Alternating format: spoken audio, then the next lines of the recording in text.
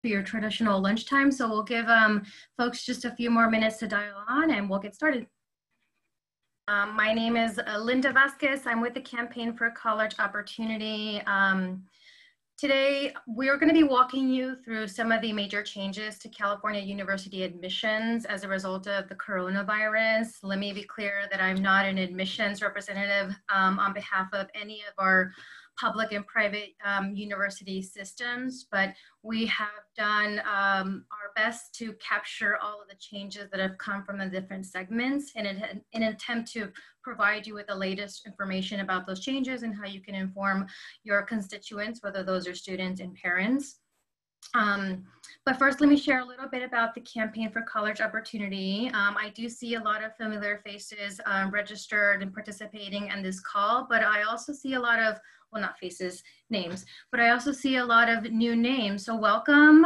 Let me share a little bit about the Campaign for College Opportunity. If this is your first time joining us for a conversation, the campaign is a broad-based coalition. We are a nonprofit organization. We are a research and policy advocacy org that is dedicated to ensuring that every student who wants to go to college has a real opportunity to do so.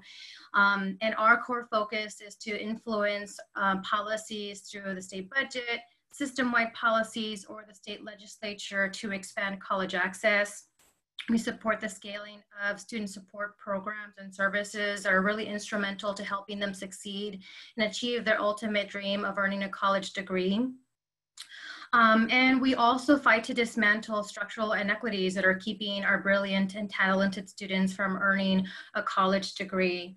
As one of the state's leading racial equity advocates, we want to ensure that our vulnerable students are not left behind in any of the policies that are shaping in light of coronavirus. And so this includes weighing in on the potential impacts to freshman admissions, transfer pathways, and the financial aid availability that will be offered to our students, especially our disproportionately impacted students. And that includes our low-income students, Latinx, Black, Native American, and non-P students.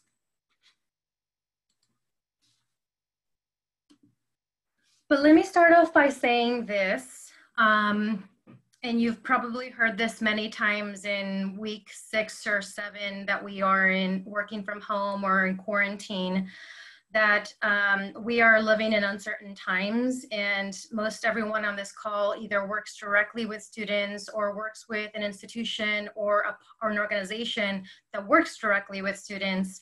And I'm almost certain that most of us did not take a crash course in our undergrad or grad programs that prepared us for the kinds of decisions that we need to make in support of student success, while also preserving and protecting their health and their safety. Like there's no right way to prepare for a global pandemic. There's no playbook for how to best respond to these issues, but I want to recognize that there have been extraordinary efforts led by our college leaders, our faculty, our staff at both the K-12 and the higher ed systems as they work, and they're working nonstop to support students. And I just hope that they continue to find, a balance to maintain their own health and well-being, and that they could find some sleep at night, because these are difficult times. So I do, before we go into the overview of the admissions changes, just on behalf of the Campaign for College Opportunity, extend our appreciation and our gratitude for the work that they're leading. They really are frontline workers in rapidly responding to the changes that need to happen in response to the coronavirus, and adapt accordingly and swiftly. You've probably heard, and we're going to cover this, but just in like a matter of weeks, our schools have transitioned tens of thousands of courses online, have supported to the best that they can hundreds of thousands of students to virtual instruction. I'm including the UC, the CSU, our community colleges, our private institutions, and of course, certainly our K-12 schools. So again, I want to extend our appreciation for their work in the middle of a crisis, because the reality is that we are in the middle of a crisis, and I don't think anyone is attempting to replace brick and mortar through this new shift, but the reality that we should, there's this need to continue instruction, but in a virtual way, and how you do that, to give you props in how you're doing it for your respective communities and constituents. Our hope through today's webinar is not only to share information about the changes that have been made to admissions. We're not going to cover grading policies at K-12 or grading policies at our colleges and universities, only as they relate to admissions. But our hope is that, again, that you can relay this information to your students and families, the groups that you work with, but also that as advocates, we're also here to be a partner to strengthen any gaps in communication or gaps in addressing policies that need to be made to support our disproportionately impacted students. For starters, our education segments have provided a joint statement on the 5 key issues. They have agreed to reevaluate financial aid award packages based on need, especially for those students and families who have lost a job as a result of the coronavirus. There's agreement on being flexible in grades for entering freshmen and transfer students. There's flexibility on the testing requirement, the standardized tests, SAT and the ACT, in submitting transcripts, and also flexibility in the dual enrollment course offering and students who are participating. This has been an agreement on behalf of the California, the Department of Education, California Department of Ed, our independent private colleges and universities, the California Community College System, the Cal State system, and the UC system. But what we're going to go through today is that even though there is agreement to be flexible in all these things, there is still wide discretion and flexibility of how this looks by campus. And we're talking about 100, over almost 150 public colleges and universities and 70 plus independent private colleges and universities. So that's something for us to consider, as there is, broad, flexibility in how the institutions approach these decisions also have an impact to our students and how we communicate this to our students.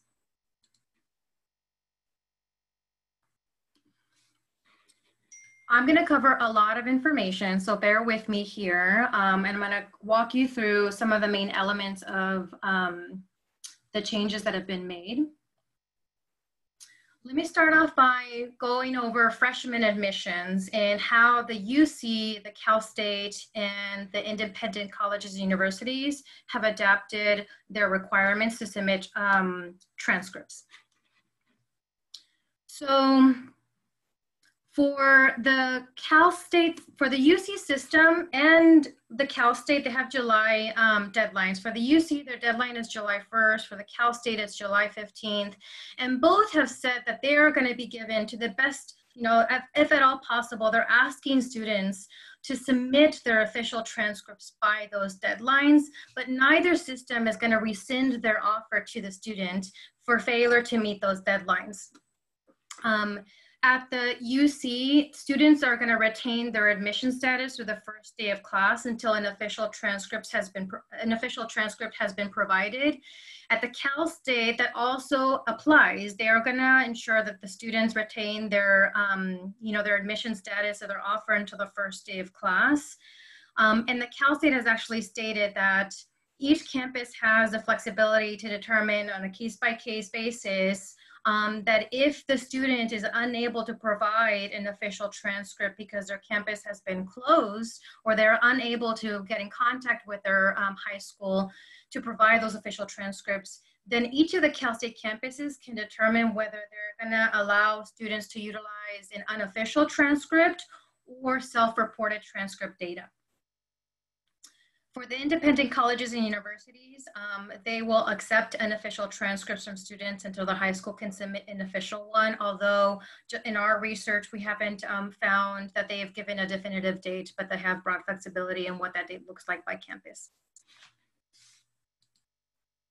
AP exams, I'll just go quickly over this. Nothing really changes. These are the same dates that the AP, the campuses have for submitting those College Board AP exam results. Only that the independent colleges and universities are going to maintain flexibility of those AP and IB classes and how they're going to weight their scores. On deferred admissions, all three systems have the same response, that each campus is going to have its own procedure for how they consider and approve deferral requests. And again, this is a campus by campus approach. I don't have any information other than what's listed here. I understand that a lot of students may be thinking of deferring admissions, or deciding not to enroll into a UC or Cal State or private college, wherever they were planning to attend after high school, especially if their financial circumstances have changed and may opt to enroll in a community college. You know, we encourage you to look up the individual campus website to find out what that referral policy is, especially if their families has been personally impacted by coronavirus and has lost, a family member has lost their job and their family income has significantly changed. So this might, change their decision on which institutions to enroll based on their affordability. On the requirement to submit a standardized test, the UC and the Cal State have already announced that they are temporarily suspending the requirement for fall 2021 admissions. So current juniors are not required to take this test, and they won't be penalized when they apply in fall 2021 if they were not able to take the test. Now, Cal State has provided additional clarity that this not only applies for those applying for fall 2021, but also for those who are applying in winter and spring terms the following year. You're starting to see a pattern here with the response that independent colleges and universities are providing, that really their requirement is going to vary by institution. Some institutions will waive the test altogether, and others will provide flexibility in their scores if they've already taken. And I think it's important to know that as it stands, no tests are happening. Like the College Board and the ACT are not administering any tests for the foreseeable future. I have seen in the news here and there that the ACT has some plans for administering them in August or September. I think it's safe to say that segments and families should just take this, month by month as the situation evolves. But the UC and the Cal State approaches that these tests are going to be not administered until, indefinitely until they're going to be stopped indefinitely, and because of that, students applying for fall 2021 and into spring terms for 2022 aren't required to take it. Grading policies, now this applies, to high school students, and the Cal State and the UC have the same response, that they are temporarily suspending the letter grade for ADG courses completed this year for winter, spring, and summer. And this applies, and you see here, this applies for those admitted freshmen and all students who are enrolled in high school who may be applying for fall 2021, 2022, and 2023. The information that we've gathered for the independent colleges and universities just says that they are going to be providing modifications to their policies on pass, no pass. And how those classes are translated into GPA and actual GPA is going to vary by institution. Now, this might be a question that a lot of you might have or weighing on the minds of many students right now, is when the deadline is to submit their statement of intent. As it stands, the UC has the May 1st deadline to submit their statement of intent, but they've indicated that they're giving, discretion to the institutions to determine if they want to extend that. They want to provide maximum flexibility to students who request it and who also request a deferment of deposits that have already been made. Again, if they decide that they do not want to enroll in this fall term. And at the Cal State, they don't have a defined date. What they are doing is giving the decision up to each of the 23 campuses to determine when that deadline is. And students and families are encouraged to contact each of the admissions office to find out what their options are. Same with the independent colleges and universities. I'm going to pause here, not for questions, but just to remind you that you can enter your questions in the chat box. My colleagues, Sarah Mooney and Jocelyn Correa, are doing their best to answer the questions as they're coming in. We will have a section towards the end where you can ask questions, and I will do my best to answer them. But this is a large group, and it's always a challenge to answer them all. So as we go along, feel free to type in your question, and both Sarah and Jocelyn will answer as we go along. So what does this mean for transfer students? The UC and the Cal State have indicated that these are the deadlines for transfer students to submit their official transcripts, and you'll see that these are the same deadlines that apply to freshmen. Same, no student is going to be, is going to have their offer rescinded as a result of not meeting those deadlines, but they are still asking, if at all possible, to submit the official transcripts on time. Cal State students are going to be, will have their admissions offer. They are going to be remain conditionally admitted until those final transcripts are received and reviewed. Again, with independent colleges and universities, those deadlines are going to vary. They'll decide whether they can accept an official transcript from students until their high school their college can provide an official one.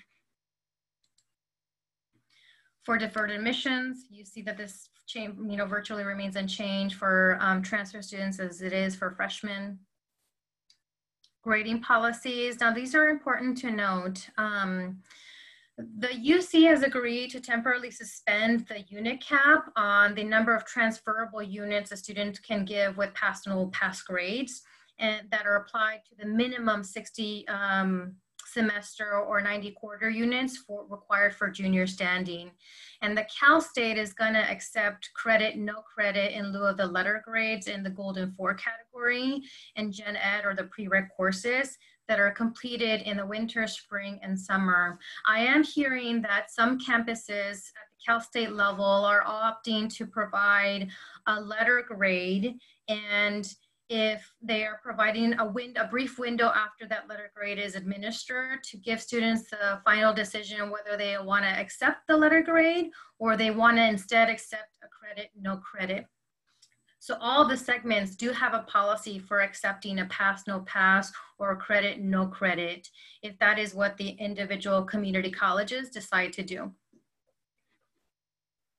For the Cal State, and the students who are community colleges students who are transferring with an ADT, for those who anticipate completing an associate degree for transfer and they were planning to enroll fall 2020, and they end up not completing those ADT units, and they have matriculated with at least 60 units completed. If there are some of those classes that they fail to complete, they would need to obtain a special advising agreement by the individual CSU campus of which they plan to enroll to get a waiver or to find out what their alternative options are.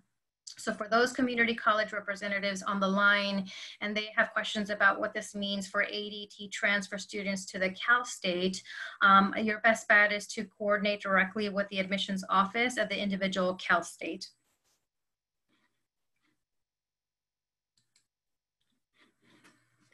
Again, this is a statement of intent to register applies very similar to freshmen, although the UC deadline for the transfer students is June 1st, not May 1st. And what the Campaign for College Opportunity has been asking of our systems is that they extend this statement of intent register date to all students to June 1st. May 1st is just a little over a week. I'm losing track of my days, but it is not far off. And I can imagine that a lot of students and families are facing some angst right now about what their next steps are and their options if the deadline to submit their statement of intent to register is around the corner. Again, they do provide maximum flexibility to those families who need an extension, but we are calling on all of the segments to provide at least a June 1st deadline for both transfer students and freshman applicants or freshmen so that they have some more time to consider their options.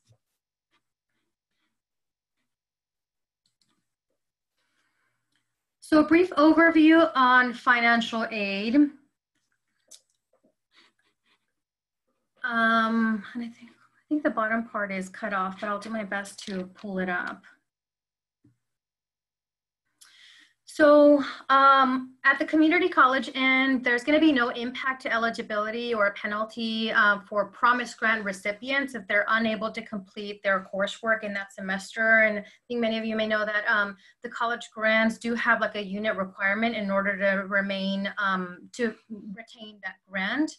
But the community colleges are encouraging students to contact their local campus financial aid office to determine if there are any other requirements or any other flexibility offered for them to retain those grants. Now, the College Promise program is different than the Promise Grant. Students that are typically not eligible for other types of aid may also be eligible for a waiver of enrollment fees. This is just the Promise Grant program, or the Promise program is only to waive their enrollment fees if they qualify, as you see here, as first year, first time students. The colleges are encouraging students to contact their individual financial aid office to determine if they need to, if there are any other requirements for them to waive their fees. Although I'm already hearing from community colleges across the state that they are going to ensure that students' fees are all waived for the summer and the fall courses, and even for those who paid for their courses this spring semester. I'm not sure if you're hearing this from the students that you work with now, but they're already getting refund checks for their courses, even if they decide to continue enrolling in that class till the end of the semester. They are already getting refunds for the courses. On the Cal Grants, the California Student Aid Commission hasn't issued guidance to date on those changes to the Cal Grant eligibility, but Jocelyn can drop a link in the chat box that can take you directly to the CSEC website, where you can find additional information about forthcoming announcements. The Student Success Completion Grant, what the community colleges have indicated is that those students must be taking either 12 or 14 units at the time of payment. And if the student reduces the number of units, even after they've paid them in light of Corona, there's going to be no impact for that term or the following terms for retaining that grant. The UC is encouraging, the families to contact their financial aid website for more information. And the UC has actually done a phenomenal job in providing contact information for staff that's working remotely. So you can imagine, like many of us, schools are closed, and staff is working remotely. And what does that phone number look like when you have a number of financial aid staff working in different places? So go to the different UC website to find out the information for the financial aid contact. I don't believe that the Cal State offers, I don't know to the extent that the Cal State offers that yet, but I know that the UC it has ensured that there's contact information for all staff in the financial aid office. And the UC, just like the Cal State, has indicated that they are going to be providing flexibility in financial aid award packages if a family member's financial circumstances have changed as a result of COVID. And the UC is going to be working with families over the summer to review that financial aid package and their eligibility.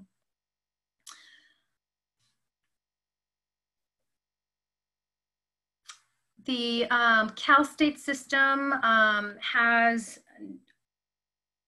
not announced any across-the-board system-wide announcements about what this means for financial aid award packages, but as you see here, 8 of the campuses have already announced plans to delay the deposit deadlines. Again, this is really important if a student has not yet decided if they're going to enroll in the institution in the fall, or their financial circumstances have changed.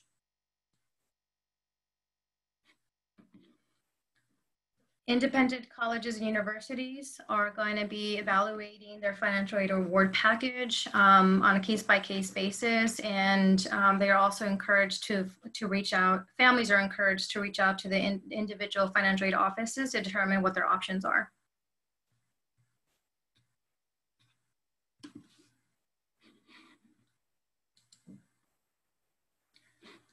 Now, specific to undocumented students, well, before I go to the slide, Sarah and Jocelyn, I'm not checking the chat box, but feel free to chime in here. Let me know if there's anything I should flag or if I should pause. For undocumented students, the California Community Colleges has compiled a list of resources for undoc students to help them navigate this time. And you will all get a copy of this PowerPoint afterwards, in addition to PDFs and other resources we found from all of the segments. But they have a website dedicated for undocumented students and service providers to ensure that our undoc students are aware about the financial aid and resources available to them. But just like all other issues, the community colleges are encouraging students to reach out to their financial aid office for additional questions and details, and especially to find out about scholarships that may be available to them and emergency aid. I'm going to just power through these next couple of slides. We could not find specifics around accommodations or flexibility in financial aid awards for undocumented students at the UC, but it is important to note that at the UC, which does have legal service centers at each of the campuses, well, 9 of the 10 campuses, those services remain open and available for appointment virtually.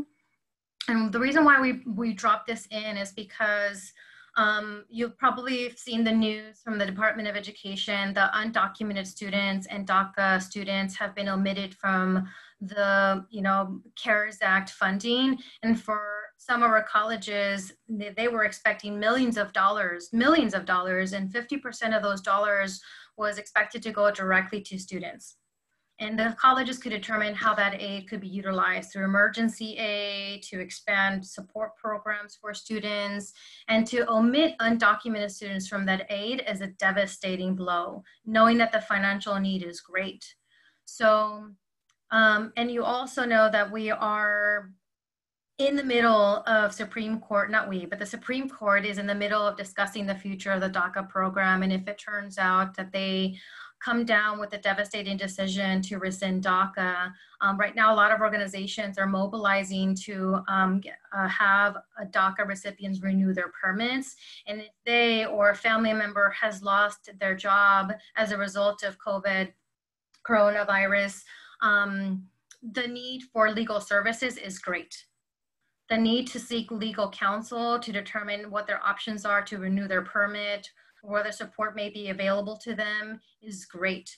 So having these services open is absolutely essential. And I understand that the Cal State system has partnerships with local legal service clinics that are going to continue to provide those resources for students. The community college, although I don't have it on here, I'm happy to send it to you after this webinar. There are a number of what they call hubs, like legal service hubs, that are provided to community college students throughout the state. Now, I don't have the details, so I don't want to misquote, but I can look into what the community colleges are doing to ensure that those services remain open via telephone or Zoom for students. I'm happy to provide that information for you. You see here that financial aid specific to undoc students is, the guidance from the Cal State and independent colleges and universities is the same. They are encouraging students and families to reach out to the campus financial aid and scholarships office for resources and options.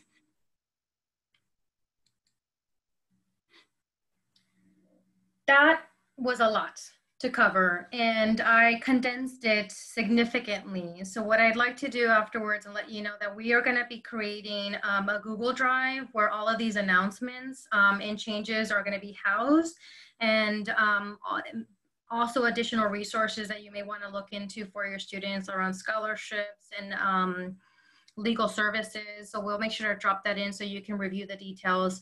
I also want to mention that these updates, I feel like, happen on what sometimes feels like a daily basis or a weekly basis. So while we will share this PowerPoint tomorrow or next week, there may be changes to these policies, and we'll do the best we can to continue updating you accordingly. just through this, scan of the issues that have been addressed by the system, the issues that have not been, addressed by our systems, there are just, a couple of things for us to consider as challenges. Is that there is still a lot of flexibility and inconsistency across the segments. So this seems to be resting a lot on the campus by campus approach and how they determine revised financial aid award packages, how they determine deadlines to submit documents, how they determine the flexibility and utilization in grades to GPA. And this sends, I recognize that this is difficult to convey messages to your students and families when there is really, there's wide variation in how the campuses are going to approach the different admissions policies. It's difficult to just tell your student and their families, well, call the financial aid office, or just call, the onus seems to be placed on the students and families to find out more information. Okay, so if we are asking families and students to contact the individual campus for more information, and mind you, different offices in the campus, right? Scholarships office, financial aid office, admissions, that there needs to be a reliable, place or a center place where students can access those the contact information, phone number, email, even as simple as just providing these updates on a website. There is lack of consistency in accessing this information by campus and even across the segments. I understand that the CSU and the UC and the community colleges have landing pages where they are, doing their best to share these updates, but not to put these updates in a central place on the website. But we had to scour through different websites to get this information for you. And so it is really important that our systems house all of this information in one landing page to provide ease of access for our students and our families.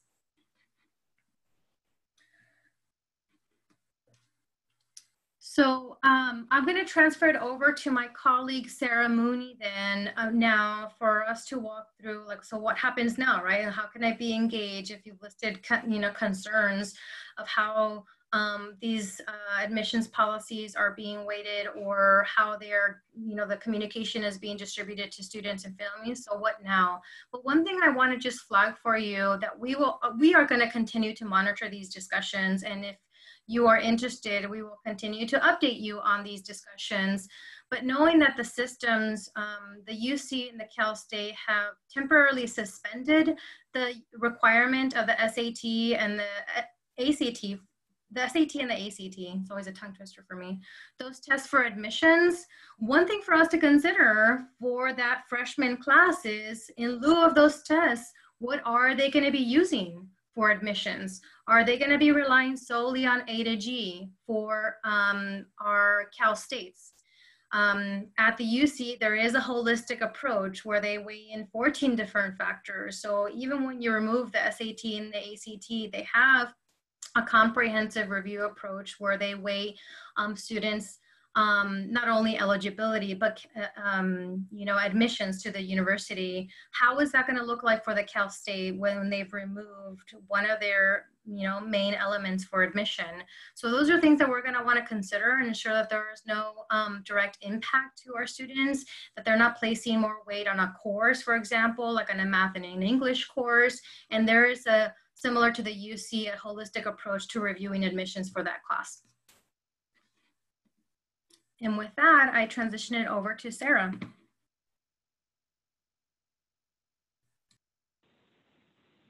All right, let's see. Can folks hear me okay?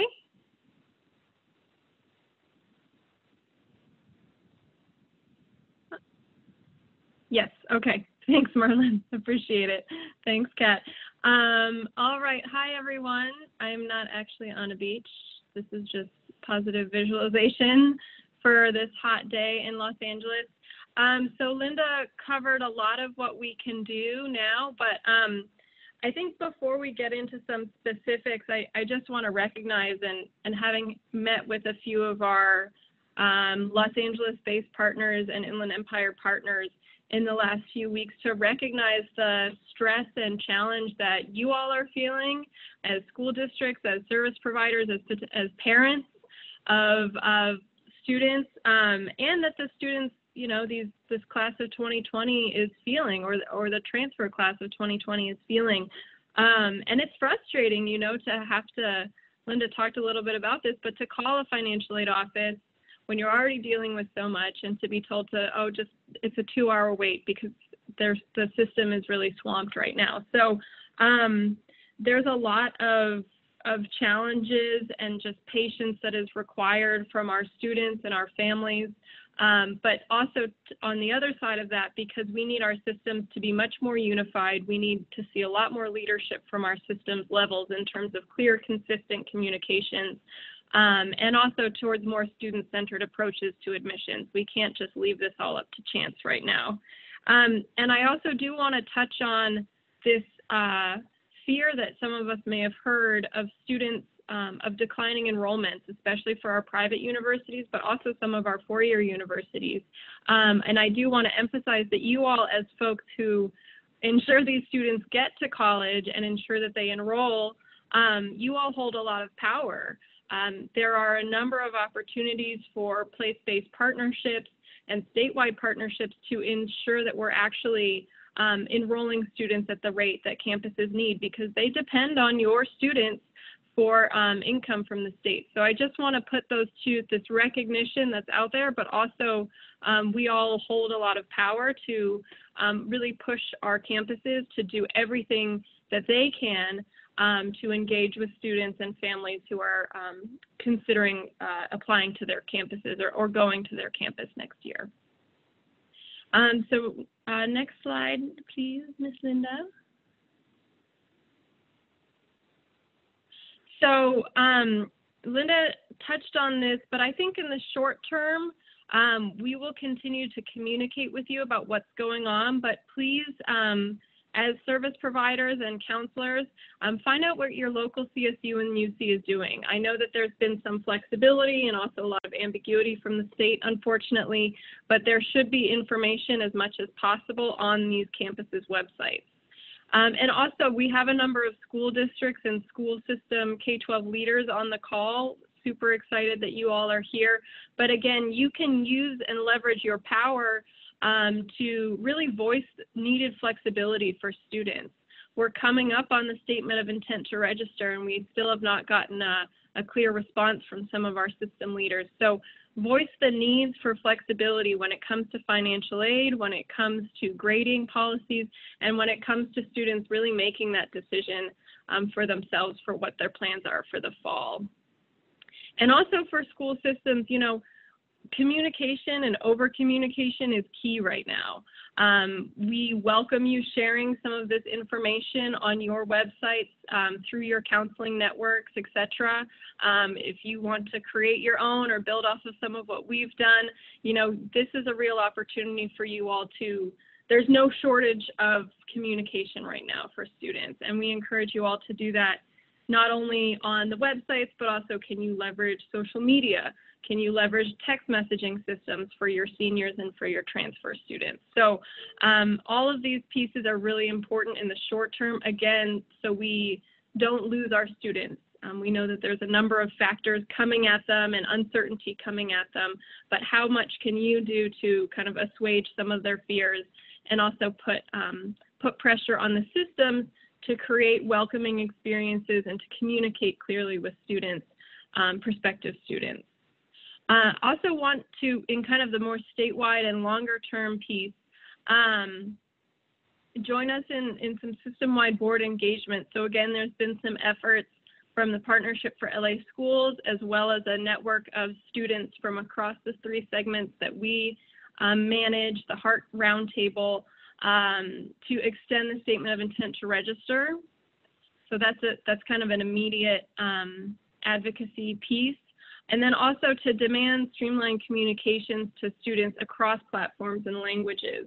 We know many of our first-gen students are having to translate information, whether it's around unemployment or financial aid for their parents right now. So as much as we can have our systems taking it upon themselves to be much more conscious of who their customers are.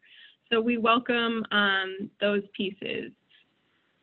All right, and I see some questions in the chat box, and so Linda, I have one question that was sent to me directly, and then I have a question from, two questions from two different Catherines. So we will, I'll let you handle those, but well, Linda, I'll say the first question that I got via chat, and I would love your response to that, which was around if you can offer some clarification on what the Golden 4 is.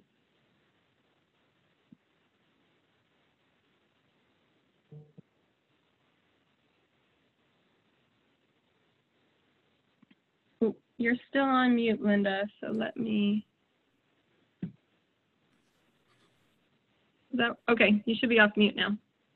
Yeah, the Golden 4, let me see, Jocelyn, are you there? Can you send the, okay, so someone's typing them in. I want to say that they are like English, math, a science, and then like a communications class.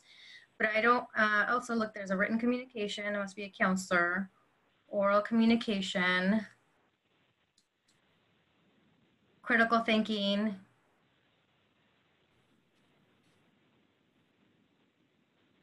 and math, yeah. So not a science, but it was around just, again, a reminder, thank you to Pam and the counselor, I believe it was Counselor Bertha, critical thinking, math and quant reasoning, oral communications, and critical thinking, and written communications, I'm sorry. All right. I love a good community response to a question. All right, and then I see other ones coming in. So Linda, is it helpful for me to read these off for you? Yeah, read them off for me. I do have the chat open, but feel free to field whatever you think I can answer, because I am not a financial aid or admissions expert. All right, we have another one from Catherine. How can we support efforts to advocate for flexibility for students? Can we connect our students to this effort? Yes, great question. We call on you to join us in upcoming efforts. One of them that may likely include attending virtually the CSU Board of Trustees meeting and the UC Regents, who are meeting in a few weeks, mid-May, and providing public comment and asking them to extend their statement of intent to register to June 1st for all students. Now, I recognize that that already comes after the May 1st deadline for freshman applicants at the UC. But we can circle back with you. We are actively involved on social media, just asking our systems to extend that deadline. Sarah mentioned that we convene a roundtable of student leaders from all of our statewide student organizations. That includes the Cal State system, the UC, colleges, the community colleges, and other student-led organizations like U Aspire and RISE. They have put together a letter outlining recommendations for our system leaders and how they can ensure that student needs are addressed in upcoming policies. This is one of them. I think one way for you to help us join us in those efforts is to distribute that letter to your students, but also make phone calls, send an email to the chancellor's office, both at the Cal State and the president's office at the UC, asking that they extend that deadline. You may want, if you have a relationship with any of the members of the Board of Trustees, we can send you a link of who those members are. We encourage you to send them a note. They are the ones that are also making important decisions about these policies, encouraging them to extend that deadline. Awesome. Kat Trejo asked about a social media toolkit for our advocacy. We don't have a social media toolkit for this, but there is let me show you our social media account. There's Sarah and I. You should see our Facebook, our Twitter, and our Instagram handles there. We will post announcements, we'll post articles, we'll post ways that you can get involved on social media. If there is, right now we don't have it, but if there is an advocacy plan And it'll be a time sensitive one because we're approaching the May 1st deadline. If there is a plan of action where we may put together, say, a letter of concern or a social media toolkit directed at our system leaders, we will let you know and how you can be involved in that. I think what we've done already is put together that heart letter outlining the students' concerns, and that has been submitted to our system leaders for consideration. We've invited those leaders to a conversation that student leaders are hosting May 8th to engage in a dialogue about those recommendations. So if there's an interest of any of your organizations to join us for that call, again, it'll happen May 8th in the afternoon. I don't have a time in front of me, but if you're interested in joining that call, we can share those details with you. All right, and then another one from Catherine around the delay in the financial aid offers, and I'm not sure if we have insight to this, but if schools will consider extending the statement of intent to register deadlines to allow students to consider those financial aid offers, especially if there's a delay. And can we advocate for students to receive financial aid offers before the 5/1 deadline, since not all campuses have offered the intent to register extension? Sorry, I'm reading the question because I was like an echo and I missed the first part. Many students are experiencing delays in financial aid offers. As we get closer to the May 1st deadline, will schools consider extending those SIR deadlines to allow students more time? Can we advocate for students to receive financial aid offers before? Yeah, I mean, that is one of the reasons why we're asking for the extension of the deadline to submit a statement for of intent to register. We want to provide families with that additional flexibility. And I'm also hearing that by campus, some families won't be given a final financial aid award package until they submit the statement of intent to the individual university. So we're asking for greater flexibility. Well, that's why we're asking for the extension by the campuses to submit the statement of intent to register. I think in the interim, all I can say is that what the systems have been doing, what the systems have outlined is that each family is encouraged to contact the financial aid office to find out what their options are. I'm going to ask for maximum flexibility for that family to provide a revised financial aid award package. Wonderful. If they All don't right, we have two more. Yeah. Oh, go ahead. Yeah, if their income has changed in light of COVID, I think what families and students can do is just fight to at least include their EFC, that the institution can at least provide the families with their expected family contribution. Maybe not a final award package would be available for the families, but if at least the institution can give them their EFC, I think that alone could give the families some information to go off of to make a determination of whether they decide to enroll or not. All right, and we had a question around a family who's been impacted by COVID to ask for their aid to be reevaluated. So I think you just spoke to that, resubmitting your expected family contribution. And then Miguel asked, are there engagements, has there been any engagement with K-12 school districts for support? So Linda, I don't know if you want to speak to that. I can give my 2 cents as well. You should, yeah. So I think what we've seen, there has been some state level conversations with Superintendent Tony Thurmond and the 3-section leaders around this. But aside from kind of clarifying some of the deadlines and policies that Linda went through today, we're not, there hasn't necessarily been a broad kind of communications plan beyond that. So I think, again, it's campus by campus. You know, a lot of networks in LA and some of our other partners, there's strong partnerships already between K-12 and higher ed. And I think this is one of those times where that infrastructure is incredibly helpful. So if you all can leverage those networks in your local area, now would be the time to do so, because I don't believe that there's been any kind of shining example of partnerships for communications just as of yet. People have really been in kind of immediate response mode, but now is the time to talk about ensuring that students get through that already challenging transition right between senior year and freshman year of college.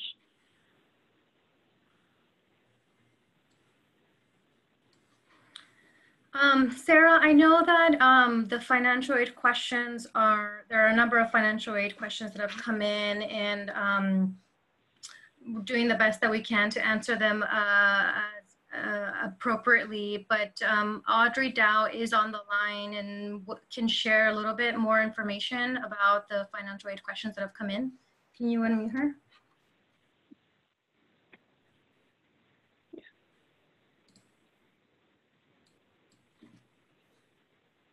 Hi, everyone. This is Audrey. It's great to be with all of you today. You know, I think building on what Linda Vasquez shared about, you know, this uncertainty on what a financial aid package might look like from the CSU and until a student commits, you know, in speaking with a few presidents of CSU campuses where that is their policy, that they don't release financial aid packages until a student has committed. You know, most of the presidents do understand the changing times that we're in and are very, very much encouraging students to just, if that's the situation that they're in, they cannot commit until they understand what their financial aid package is, that they reach out immediately to the campus and state that that is their circumstance and that the campus will do its best to, again, give you a guesstimate of what your aid package could look like. I do also suggest, if you're counseling students, to look at that estimated family contribution that you would have gotten when your FAFSA was submitted, to get a sense of what you can expect as just the guiding point, but also, again, asking the campus to say, hey, look, this is what I understand my EFC is. Can you give me a sense before I can make this a decision? One of the things that this crisis has exposed is so many of the policy and procedural barriers that already exist in our higher ed systems. And I think this is one area, the fact that there are some campuses, you know, for this example, within the CSU, that do not make financial aid awards known before a student commits is not how we should be doing admissions. Students need a lot more information to make an informed decision about what they can afford and where they can go. And so we know that some campuses are really seeing that now and making commitments to change, but this should be a statewide, system-wide policy for our segments to give students that aid information well before they make their decisions. Thank you, Audrey. You know, we are close to wrapping up on time. I know that there have been a lot of questions around like how you can be involved, and that makes me so excited of how you may want to be in tune with the conversations we're going to have around these issues, how you bring in students into the conversation. Sarah and I lead our regional statewide partnership efforts or coalition efforts related to college access, and there will be, we will let you know if there are opportunities to weigh in on any of the issues that we've outlined here today. Sarah did a wonderful job outlining what you can do now as you inform your students and families regarding the changes to admission. But if, you know, we will, after this call, outline some next steps for you to be involved in the conversations with the CSU systems, the UC system, and also outlining how you can participate in that student-led conversation in a couple of weeks. And again, if any of these changes, if any of these policies change in the coming days or in the coming weeks, we will certainly keep you updated, and our emails are here below.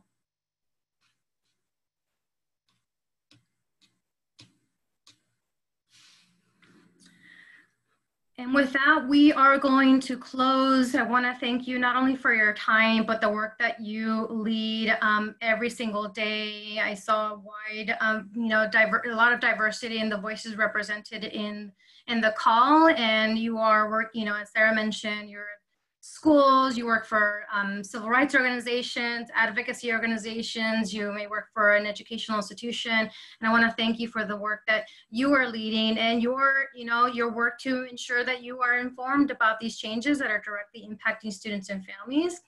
And thank you for contributing your time to join us today.